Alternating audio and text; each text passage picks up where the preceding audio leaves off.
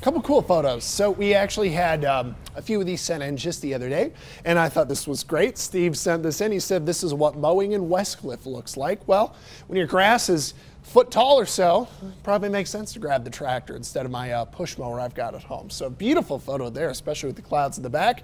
This is the North Catamount Reservoir from Linda Watkins. She was out walking around, taking a hike. Beautiful view there of the reservoir, and then Pikes Peak, the background. Great. Rita was out with her. Loved those ripples in the water with the trees in the distance. So thank you everybody who sent in those photos. I really appreciate it. In Pueblo, we are going to be looking at a hot day at the fair. So that's all right. We talked about it so much. You go in the morning, it's great. The evenings are stunning outside at the fair. But there is that chance of kind of evening isolated thunderstorms, at least near the fair. I kind of feel like gusty winds are more likely than actual rain. And it does look even hotter tomorrow. In fact, that's kind of one of the big stories of the extended forecast is some of the heat peaking this week on Thursday, Friday, as we start September. The September month can still get pretty hot. In fact, I remember last year we had a 98-degree day in September, and that was in the Springs. So we can be kind of a weird month. Temps this morning are in the 50s and 60s out the door, so we're feeling pretty good.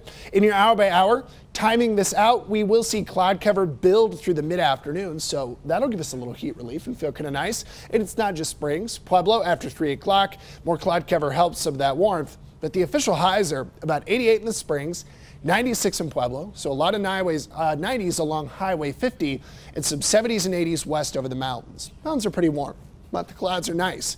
So we have a boundary coming in with some jet stream energy. Not a great setup for rain today. It's very dry, and the models are throwing some storms in eastern El Paso County out to Lyman in the daytime, but then you're just going to see a lot of this green in Fremont, Teller, El Paso, Pueblo County. That's probably Virga, which I think makes sense in the daytime here. A couple mountains will kick storms off. The wet mountains of San Grace could have more daytime rain. But then into the evening, maybe between like 8 to 10 o'clock, some rain could be out there, but it's just not much on the model. So if you get moisture, I think you're kind of lucky. Like Colorado Springs citywide, it's a very low chance of daytime or evening rain. If we get some, it'd be great. We could use a little, but I just think the chance is low. More gusty winds than actual rain, so probably more Virgo around town. We would see some 90s going into Friday and Saturday, and Labor Day, Monday, looking stunning. Those grills out, enjoy the day off if you're lucky enough to have it.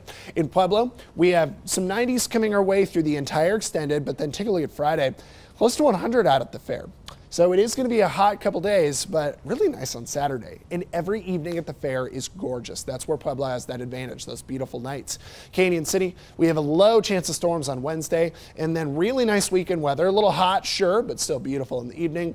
Woodland Park's got great day temperatures, chilly mornings, chance of rain today, and then a very small one on Friday.